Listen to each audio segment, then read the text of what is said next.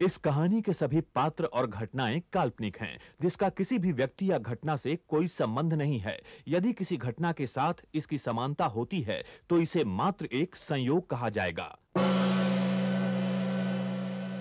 मैं शक्तिमान को नहीं जानता, मगर मैं इस शक्ल को बहुत अच्छी तरह से... हाँ, याद आया। इसकी शक्ल मेरे दोस्त रंजीत सिंह से हूबहू मिलती है। इतने सारे दिन मैं शक्तिमान के साथ थी और वहां रहकर मुझे इसके बारे में बहुत सारी बातें पता चली हैं। इसलिए तुम जल्द से जल्द तैयार हो जाओ और मेरे साथ ऑफिस चलो। जानबूझकर अपने आप को मुसीबत में डालने वाले को शक्तिमान बचाने कभी नहीं आएगा। और तुम लोग ये गोल गोल जानबूझकर घूमते हो। ये न्यूज आप लोगों को बेशक कुछ भी लगे, लेकिन हकीकत ये है कि ये न्यूज सच्ची है और इसे मैंने अपनी आंखों से देखा है। आलू प्याज के भाव बढ़ जाते हैं तो वो भी छाप देते हैं आप। फिल्मी सितारों ने नाश्ते में क्या नाश्ता खाया वो भी छाप देते हैं आप। नेताओं को छींक आ गई तो वो भी छाप देते हैं आप। पहले ये बताओ, इतने दिन तक तुम कहाँ थी? जी सोनिया जी, मैं रुहाक्षिणों के साथ उनके मदरशिप पर थी। क्या? हंसो मत। मेरा विश्वास कीजिए सोनिया जी, मैं सच कह रही हूँ। इस दुनिया में शक्तिमान और किल्विश को बनाने वाले सूर्यांशी लोग हैं। वो लोग तो 6000 साल से पाप और पुण्य की लड़ाई लड़ रहे हैं। ये सब कुछ मैंने अपनी आंखों से देखा है। और ये लोग हैं जो मेरा यकीन नहीं करते। स्वाभाविक है। मतलब यही, इन्हें ही नहीं बल्कि मुझे भी तुम पर यकीन नहीं हो रहा है गीता। लेकिन सोनिया जी, ये सच है। और फिर लोगों में शक्तिमान के लिए खोए हुए विश्वास को वापस जगाने के लिए इस न्यूज का छपना बहुत जरूरी है। लेकिन मैडम, जब इस न्यूज पे हमको विश्वास नहीं तो पब्लिक कैसे विश्वास करेगा जी? ये न्यूज छापने से हमारे पेपर का बिक्री एकदम कम हो जाएगा जी। ये आप कैसे कह सकते हैं? एक मिनट, आप लोग चुप हो जाइए। देखो गीता, तुम्हारी न्यूज छप सकती है, मगर एक शर्त पर। कैसी शर्त? अगर इस बात का तुम कोई प्रूफ दे सके तो हो सकता है। मगर इस बात का क्या प्रूफ हो सकता है सोनिया जी? क्या इतना काफी नहीं है कि ये सब कुछ मैंने अपनी आंखों से देखा है? मगर ये सिर्फ तुमने ही नहीं बल्कि किसी और ने भी अपनी आंखों से देखा है। अगर वो आकर इस बात का सबूत दे तो मैं तुम पर यकीन कर सकती हूँ गीता। आपका मतलब शक्तिमान से है? बिल्कुल। अगर शक्तिमान आकर कह दे कि तुम्हारी रिपोर्ट सही है तो ही तुम्हारी न्यूज छप सकती है, वरना नहीं। लेकिन सोनिया जी... नो गीता, शक्तिमान के अलावा और कुछ नहीं। अगर उसे तुम ले आ सकती हो तो ले आओ, वरना तुम्हारी न्यूज नहीं छपेगी। ओके?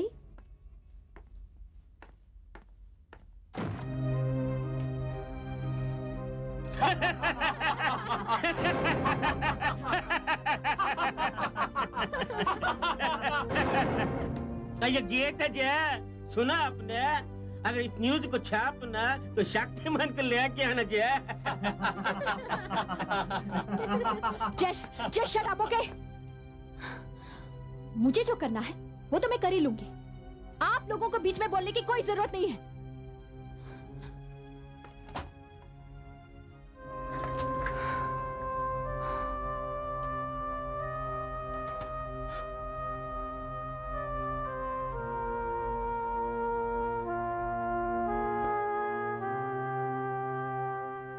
नहीं, इस बार मैं शक्तिमान को नहीं बुलाऊंगी। अगर वो चाहता है कि ये न्यूज सबके सामने सच्ची साबित हो तो वो खुद आएगा। अब जरा देखें उधर क्या चल रहा है।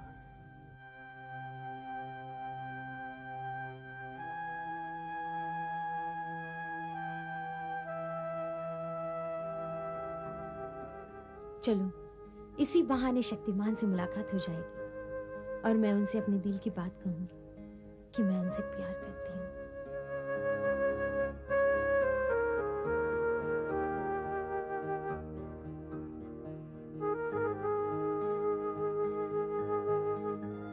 ओह,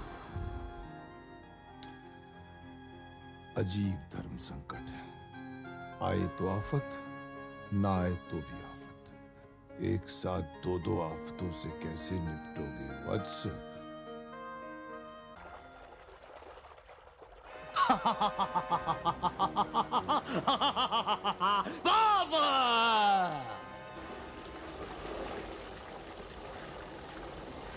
डॉक्टर जयकाल, ये सब क्या हो रहा है? हमें दुनिया में अंधेरे का साम्राज्य कायम करना है और ये हिंदुस्तान दुनिया में जरूरत से ज्यादा शक्तिशाली होता जा रहा है। इसे हमें कमजोर करना होगा। इस बारे में तुम क्या कर रहा है? इसीलिए तो डॉक्टर जयकाल ने तुम्हें यहाँ लाया है। ये देख रहे हो? ये तो लिक्विड है। हाँ, लिक्विड। मगर इसे सिंपल लिक्विड मत समझना commander. The great scientist doctor जयकाल की बनाई हुई लिक्विड है जो पूरे हिंदुस्तान को तुम्हारा गुलाम बना देगी। लिक्विड गुलाम बना देगा? ये बात हमारे समझ में नहीं आया डॉक्टर जयकाल। ये कोई नई बात नहीं है। डॉक्टर जयकाल की बात किसी की समझ में नहीं आती जब तक जयकाल उसे खुद नहीं समझाता। जानते हो क्यों? क्योंकि इस पूरी दुनिया में जयकाल के जैसा कोई इंटेलिजेंट आदमी नहीं है। दरअसल कमांडर, ये लिक्विड कोई सिंपल लिक्विड नहीं है। ये जहर है, एक खतरनाक जहर। ओह आई सी। इस जहर के जरिए तुम तमाम हिंदुस्तानी लोगों को मौत के घाट उतार देगा। You are excellent. नहीं कमांडर, इस जहर से हम लोगों को मारेंगे नहीं। मारेगा नहीं तो करेगा क्या? वहशी बनाएगा। वहशी? हाँ। ओह वहशी। जैसे ये जहर लोगों के शरीर में जाएगा, ये जहर लोगों को जानवर बना देगा। एक खूंखार जानवर जिसका मकसद होगा लोगों को नोचना, खसोटना और तब तक मारना जब तक कि वो पागल कुत्ते की तरह मर न जाए। वो देखो, इस इंसान को देख रहे हो जो मेरी कैद में बड़ा छटपटा रहा है? देखो कमांडर, कैसे इसे वैशी बनाता हूं।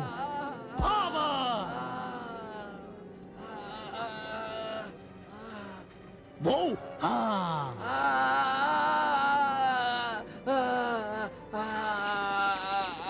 ये देखो मेरा कमाल। इसका दिमाग हाई फ्रीक्वेंसी विसल के जरिए मेरे काबू में आ जाएगा।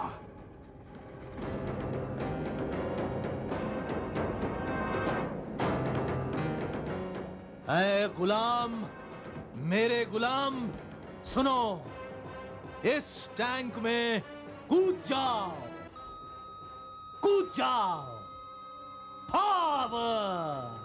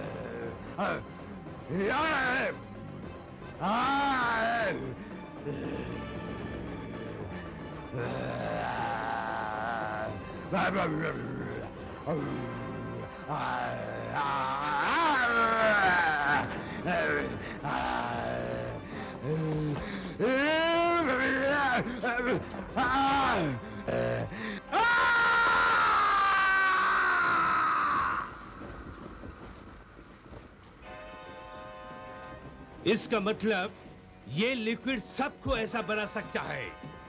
हाँ, कोई भी इंसान, एक अदना सा इंसान भी चीते की तरह खूंखार बन सकता है।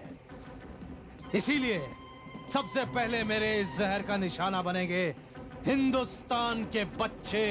बच्चे? हिंदुस्तानी बच्चे? मगर क्यों? क्योंकि बच्चे ही भविष्य है आने वाले हिंदुस्तान के, और हिंदुस्तान के बच्चों को शक्तिमान ने बहुत पावरफुल बनाया है, लेकिन उनकी पावर का गलत इस्तेमाल करेगा डॉक्टर जयकाल। हिंदुस्तान के बच्चों को ही हिंदुस्तान का दुश्मन बना देगा, और तुम्हारे लिए भी हिंदुस्तान को अपना गुलाम बनाने में बहुत ही आसानी होगी। लेकिन डॉक्टर जयकाल, इन बच्चों के जिस्म में हम जहर डालेगा कैसे? इसके लिए हमें ढेर सारा बच्चा इकट्ठा करना होगा। बच्चों को इकट्ठा करने की कोई जरूरत नहीं है। क्यों? क्योंकि बच्चे इकट्ठा हो रहे हैं हमारे लिए। मगर कहाँ? यहाँ अखलूज में।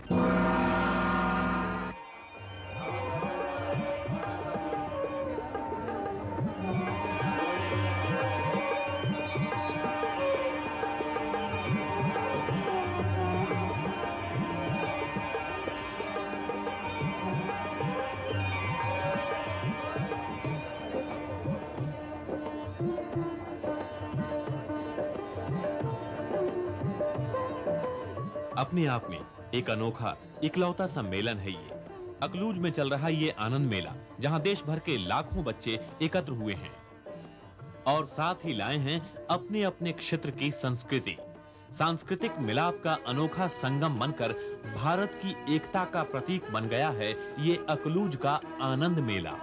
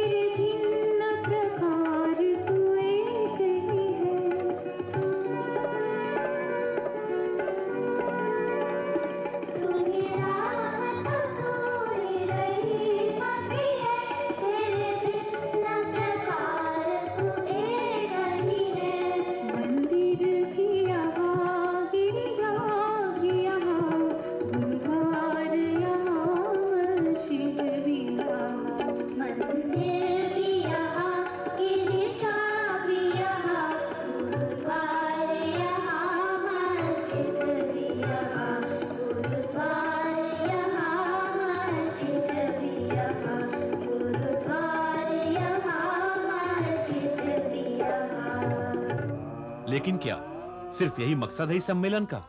जी नहीं, सांस्कृतिक एकता के साथ साथ एक और बड़ा मकसद लेकर ये बच्चे यहाँ जमा हुए हैं। क्यों ना हम इन बच्चों से पूछें? आइए।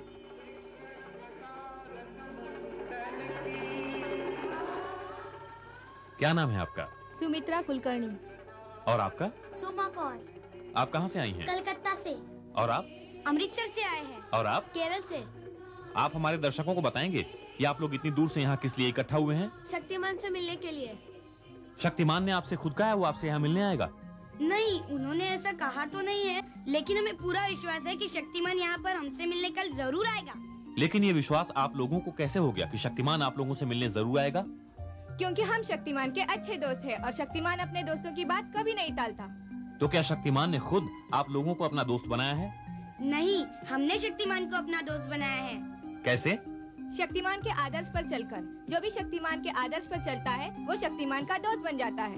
क्या आप लोग बता सकते हैं शक्तिमान के आदर्श क्या हैं? कभी झूठ नहीं बोलना, हिंसा नहीं करना, चोरी नहीं करना, अपने बड़े और बुजुर्गों का आदर करना, स्वावलंबी रहना, दूसरों की मदद करना, कभी नशा नहीं करना। हम सब बच्चे समझते हैं कि यही 7 आदर्श है शक्तिमान के। क्या आप लोग सचमुच शक्तिमान के इन 7 आदर्शों पे चलते हैं? जी हाँ। इसलिए हमें पूरा विश्वास है कि शक्तिमान यहाँ जरूर आएगा। इसीलिए हम सब बच्चों ने आपस में कुछ प्रतियोगिताएं रखी है, जिसका इनाम वो खुद अपने हाथों से देगा। ठीक है, धन्यवाद बच्चों। बच्चे नहीं, शक्तिमान के दोस्त कहो। ओह, मैं तो भूल ही गया था। मेरी शुभकामनाएं आप लोगों के साथ है और साथ ही शक्तिमान से अपील है कि अपने दोस्तों से मिलने जरूर आए। नहीं तो हो सकता है कि इन होनहार दोस्तों का दिल टूट जाए, और शक्तिमान ये कभी नहीं चाहेगा। मैं इस्माइल खान, अकलूज से। जब देखो तब टीवी देखते रहते हो। मैडम को आने दो, कंप्लेंट कर दूंगा सबकी। हाँ। एक बूंद अमृत जी, वो लाइव आ रहा है, पूरा हिंदुस्तान देख रहा है। अरे बंद करो ये तमाशा। वो मैडम की रिपोर्ट तैयार की है क्या? नहीं ना। जाओ अपना अपना काम करो, वरना मैडम को फोन कर दूंगा अभी। बोल देता हूँ। हाँ चलो क्विक एवरीबॉडी। बंद करो भाई, बंद करो ये। जब भी आता नाटक करता रहता। और तुम यहाँ क्या कर रहे हो? अपना काम करो जाके।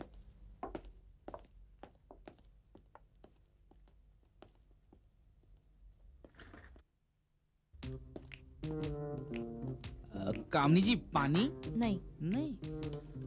सुधांशु जी पानी? ये भी नहीं। मैडम पानी? नहीं। ये भी नहीं।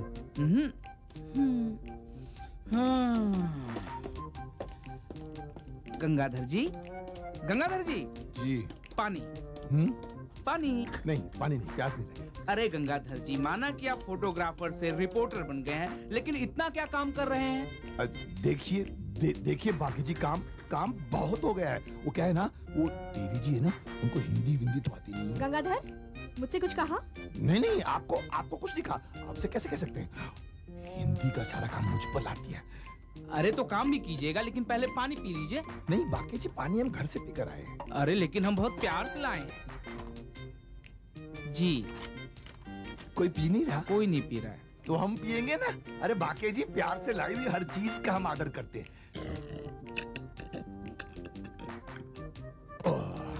सचमुच मीठा पानी है। Thank you. अब हम काम करेंगे।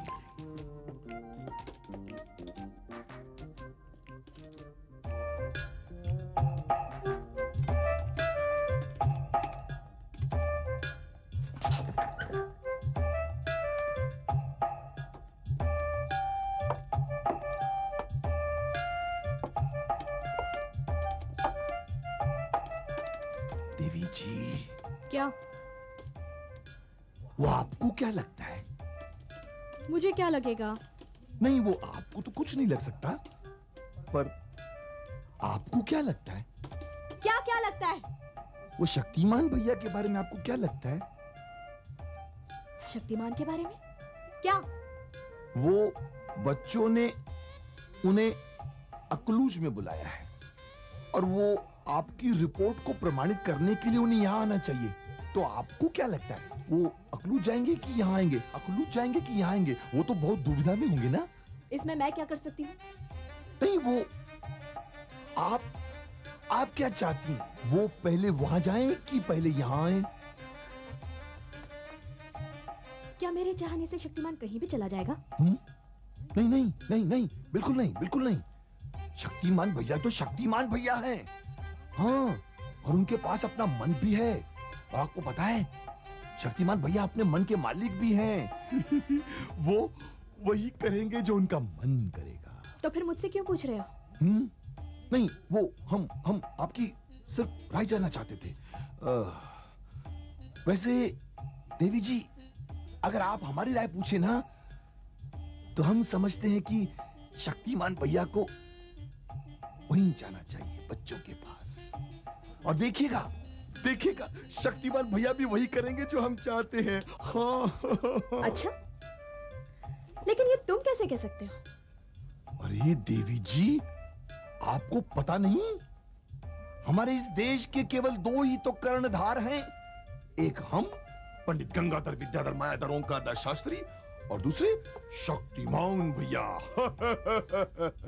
और हम दोनों एक ही और सही सोचते हैं। इसलिए यदि हम सोचते हैं कि शक्तिमान भैया को वहां जाना चाहिए, तो शक्तिमान भैया वहां अवश्य जाएंगे, क्योंकि वो शक्तिमान भैया के नन्हे दोस्त उन्हीं के आदर्शों पर तो चलते हैं। इसलिए शक्तिमान भैया उनके दिलों को नहीं दुखाएंगे। और फिर ये सारे नन्हे बच्चे हमारे देश के वर्तमान हैं और कल के सुनहरे भविष्य हैं।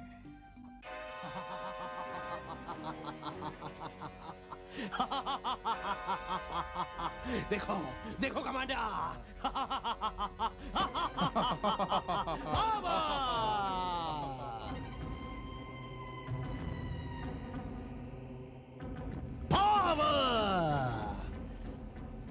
अब पूरे भारत का भविष्य जयकाल के हाथों में है। ये तो बहुत अच्छा हुआ कमांडर कि ये सारे बच्चे शक्तिमान से मिलने यहां इकट्ठा हुए हैं। इस बार भी डॉक्टर जयकाल एक तीर से 2 निशाने लगाएगा। डॉक्टर जयकाल, तुम्हारा दूसरा निशाना कौन है? वही डॉक्टर जयकाल का पुराना दुश्मन शक्तिमान। ये मत भूलो कमांडर कि शक्तिमान इन बच्चों का दोस्त है। जहां इन बच्चों को वहशी बनाकर सारे भारत को कमजोर करने का तुम्हारा मकसद पूरा होगा, वहीं मेरे हाथों शक्तिमान की करारी मौत होगी। डॉक्टर जयकाल, एक बात हमारी इस खोपड़ी को समझ में नहीं आ रहा। तुम इन बच्चों को वहशी कैसे बनाएगा? मेरा मतलब I mean, तुम इनके शरीर में जहर कैसे डालेगा? पहले ये बच्चे यहाँ आएंगे, उसके बाद ये जहर उनके शरीर में जाएगा बायोलॉजिकल वेपन के जरिए, मतलब जैविक रसायन। ये बच्चा खुद इधर आएगा, ये कैसे हो सकता है? डॉक्टर जयकाल कह रहा है, इसीलिए ऐसा हो सकता है। तुम बस देखते जाओ। रात को जब बच्चे सो जाएंगे तब इनके तंबुओं में जाकर मेरे आदमी एक मीठी गैस छोड़ेंगे। उससे इनके दिमाग पूरी तरह सो जाएंगे। उन्हें ना कुछ दिखाई देगा और ना ही वो कुछ सुन पाएंगे। सिर्फ मेरे ट्रांसमीटर का संदेश सुनेंगे, जिसे सुनकर वो खुद ब खुद यहां खींचे चले आएंगे। शक्तिमान को मालूम पड़ेगा तो उसे बहुत दुख होगा कि वो अपने बच्चों से मिल नहीं पाएगा। शक्तिमान ने कभी सपने में भी सोचा नहीं होगा कि जयकाल उसे इस तरह मात दे सकता है। क्या ये सचमुच हो सकता है? डॉक्टर जयकाल कह रहा है, इसीलिए ऐसा हो सकता है।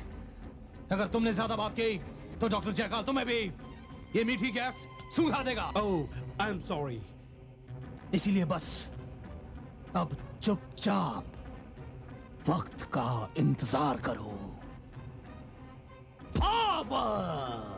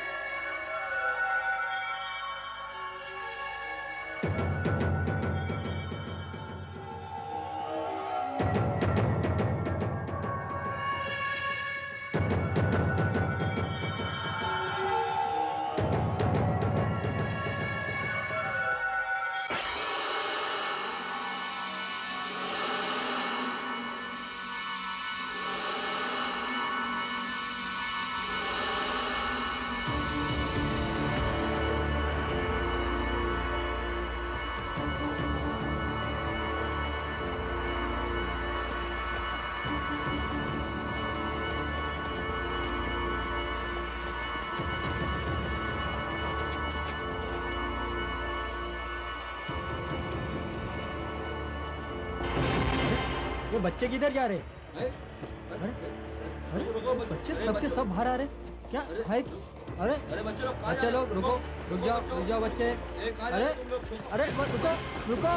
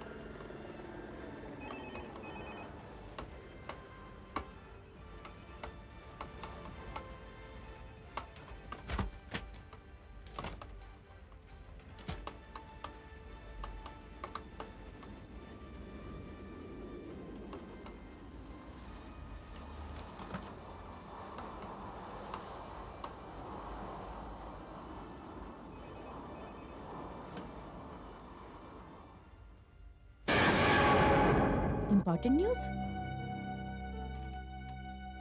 क्षमा कीजिए, देश में एक महत्वपूर्ण घटना घट जाने की वजह से हमें चल रहे कार्यक्रम को बीच में ही रोककर आना पड़ा। महत्वपूर्ण सूचना?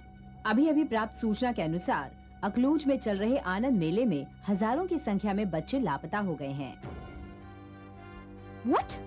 उनमें से एक भी बच्चा कैंप में नहीं है। वहाँ के गार्ड लगभग विक्षिप्त हो गए हैं। उनका कहना है कि सारे बच्चे नींद में उठकर जंगल की ओर चले गए। उन्होंने बच्चों को रोकने की बहुत कोशिश की, मगर बच्चे उन्हें जख्मी करके चले गए। पुलिस और सेना के जवान बच्चों को जंगल में दूर दूर तक खोज रहे हैं।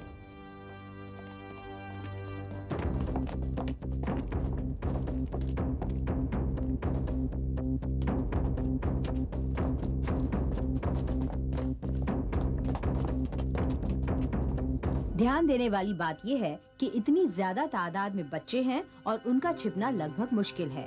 फिर वे छिपेंगे भी क्यों? बच्चों को तो बस शक्तिमान का इंतजार था। आखिर कहाँ चले गए ये बच्चे? बच्चों का गायब हो जाना भारत के प्रशासन इसका मतलब है जाना होगा। बच्चों को ढूंढे जाने की मांग हो रही है। हजारों बच्चे गायब हैं? Oh no, it's impossible. हजारों बच्चे एक साथ कैसे गायब हो सकते हैं?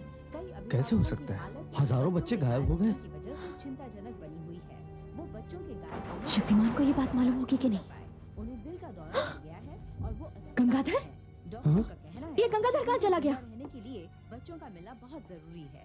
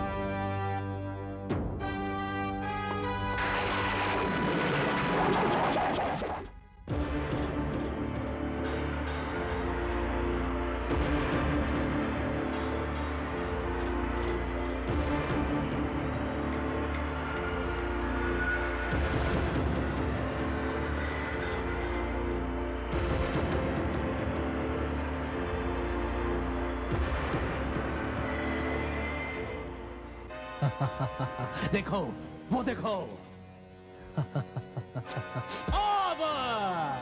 देखा, द ग्रेट साइंटिस्ट डॉक्टर जयकाल के ग्रेट साइंस का ग्रेट जादू। डॉक्टर जयकाल, तुम्हारा इस खोपड़ी को दाद देना होगा। तुमने इन बच्चों को अपनी ओर इस तरह से खींच लिया है जैसे चुंबक लोहे को अपनी ओर खींचता है। You are great. और अब commander, the great scientist doctor जयकाल the great India को पूरी तरह बर्बाद कर देगा। ये सारे बच्चे अब मेरे गुलाम बन चुके हैं। मेरा एक इशारा पाते ही ये सारे के सारे इस लिक्विड के टैंक में खुद ब खुद कूद पड़ेंगे और उसमें कूदने के बाद वो वहशी परिंदे के रूप में बाहर निकलेंगे, खूंखार भेड़िए की तरह। और फिर कमांडर, तुम उन बच्चों को हथियार सप्लाई करोगे, कुछ भी, रिवॉल्वर, पिस्तौल, AK-47, और उन हथियारों से बच्चे मौत की तरह पूरे मुल्क पर टूट पड़ेंगे। कितना मजा आएगा कमांडर, क्योंकि कोई भी इन बच्चों पर उंगली नहीं उठाएगा। इसे कहते हैं अंधेरा कायम रखना। पावर!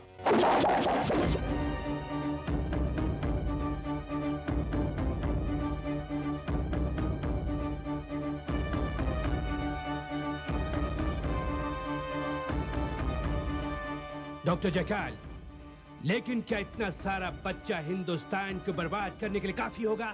काफी तो ये सचमुच है, मगर हिंदुस्तान को बर्बाद करने के लिए नहीं, बल्कि तुम जैसे देश के दुश्मनों को खत्म करने के लिए।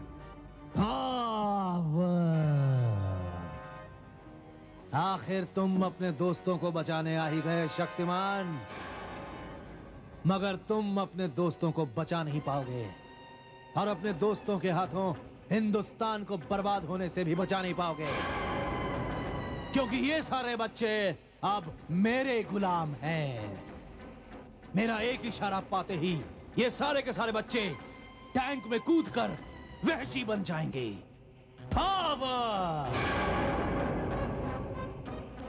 ए बच्चों, सब के सब टैंक में कूद जाओ।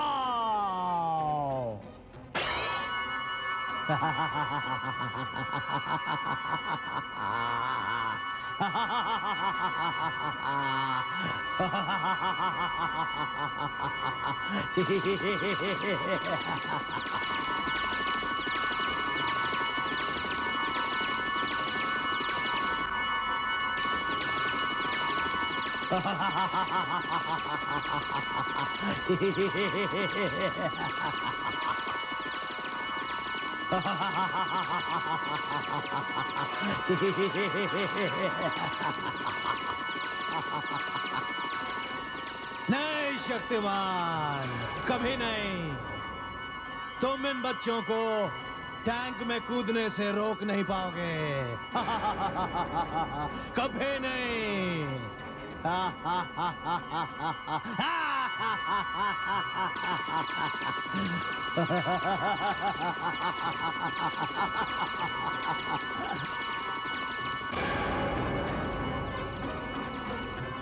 लगता है इस आवाज के जरिए ही इन बच्चों के दिमाग को काबू किया है जयकाल ने। पहले इसे ही खत्म करना होगा।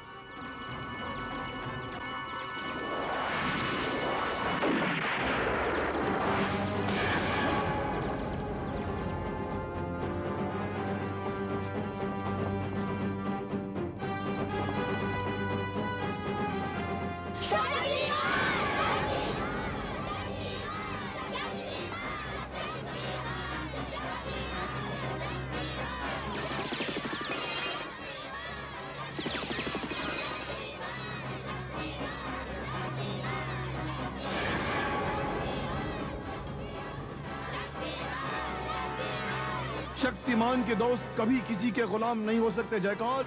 नहीं शक्तिमान, तुम इन बच्चों को नहीं रोक पाओगे, कभी नहीं।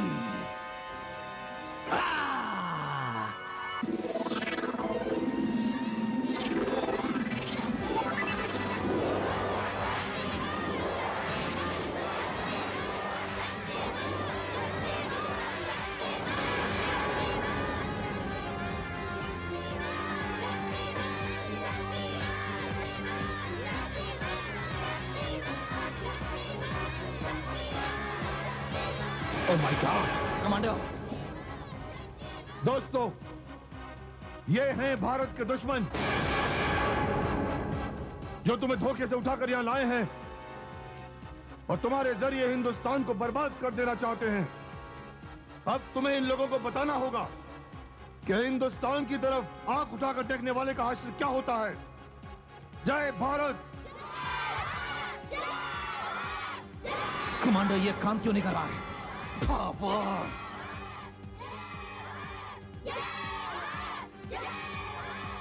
ये क्या हो गया? उठो या। हेलो हेलो जूलिया, वो शक्तिमान आ रहा है, वो मुझे मार देगा। जूलिया जूलिया, यस, मुझे टेलीपोर्ट करो जूलिया, कम ऑन क्विक।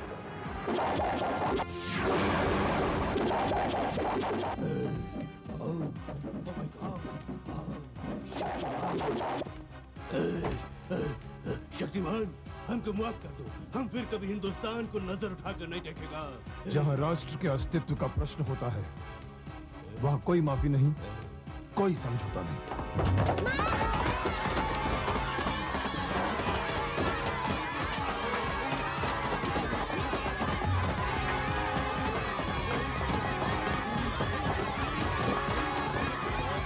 ऐ बच्चों, रुक जाओ, इसे मारो मत। क्या तुम भूल गए हमारे बनाए हुए 7 आदर्शों को? उनमें से एक आदर्श यह है, हिंसा मत करो। इसे सिर्फ पकड़कर पुलिस के हवाले कर दो, हमारे देश का कानून इसे सजा देगा। ठीक है? हमको छोड़ दो, हम फिर कभी ऐसा नहीं छोड़ेगा। और अब कोई आ गया।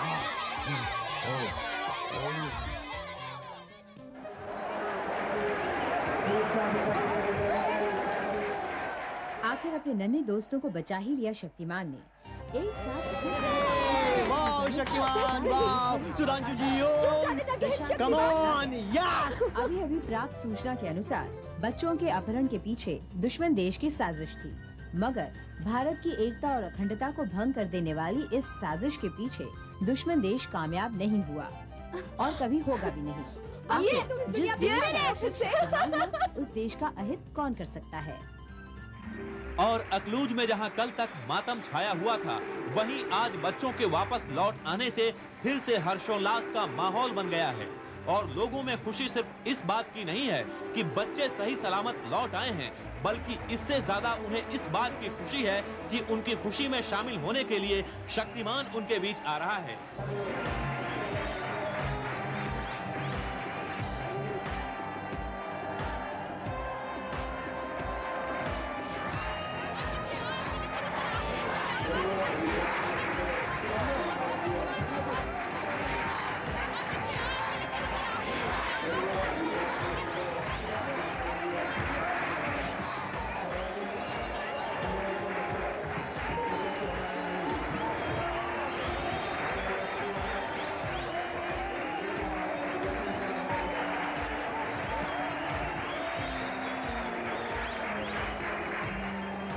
शक्तिमान से शक्तिमान, आज मैं ही नहीं सारा राष्ट्र आपके ऊपर कृतज्ञ है।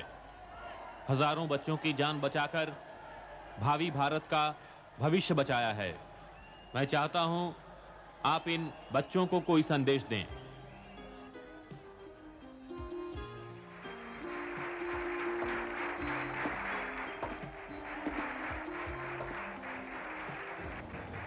मुझे खुशी है कि इतना बड़ा आयोजन आज हिंदुस्तान में अकलूज में हो रहा है और यहाँ जितने बच्चे आए हैं, मैं उन सब बच्चों का साहस देख रहा हूँ, उन बच्चों की एक एंथुसियाज्म देख रहा हूँ, बच्चों में एक जो शौक है यहाँ पर आने का, यहाँ बैठने का। मुझे पता लगा कि यहाँ पर 20,000 बच्चे एकत्रित हुए हैं और यहाँ रहते हैं, यहाँ खाते हैं, यहाँ के इन्होंने अच्छे अच्छे सांस्कृतिक प्रोग्राम किए हैं।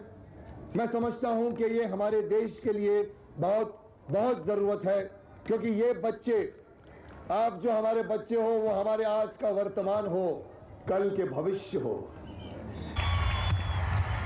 इन्होंने मुझसे कहा है कि मैं आपको कोई संदेश दूं। मैं संदेश क्या दूं? मेरा संदेश तो मेरे दोस्तों के दिलो दिमाग में रच बस चुका है। मैं तो अपने इन सभी दोस्तों को सिर्फ यही कहना चाहूंगा कि मेरे जिन 7 आदर्शों को वो मानते हैं, उन 7 आदर्शों को एक बार फिर मेरे साथ जोरदार आवाज में दोहराएं। तो दोस्तों, मेरे साथ मिलकर आप लोग उन 7 आदर्शों को दोहराना चाहोगे? तो ठीक है, आप सब लोग उठ जाइए, उठ के खड़े होकर मैं जो जो बात कहूं उसको आप लोग दोहराइएगा। पहला आदर्श, कभी झूठ नहीं बोलना। दूसरा आदर्श, हिंसा नहीं करना। तीसरा आदर्श, चोरी नहीं करना। चौथा आदर्श, अपने से बड़े बुजुर्गों की इज्जत करना। पांचवा आदर्श, दूसरों की मदद करना। छठा आदर्श, स्वावलंबी बनना। सातवां आदर्श, कभी नशा नहीं करना। मुझे बहुत खुशी हुई आपसे ये सब बातें सुनकर। एक बात मैं और कहना चाहूंगा, जननी जन्मभूमिश्च स्वर्गादपि गरीयसी। माँ और मातृभूमि स्वर्ग से भी बढ़कर होती है, उसकी सदा रक्षा करना और इस देश के साथ कभी गद्दारी मत करना, कभी गद्दारी मत करना। बस अब अंत में मैं आप लोगों से विदा लेना चाहूंगा, क्योंकि और भी बहुत सारे काम करने हैं। किल्विश ने पूरे दुनिया में अंधेरा कायम करने का जो बीड़ा उठा रखा है, आप लोगों की मदद से हमें उस अंधेरे को हटाकर उजाला लाने के लिए बहुत सी मेहनत करनी पड़ती है। इसलिए मैं आपसे विदा चाहूंगा।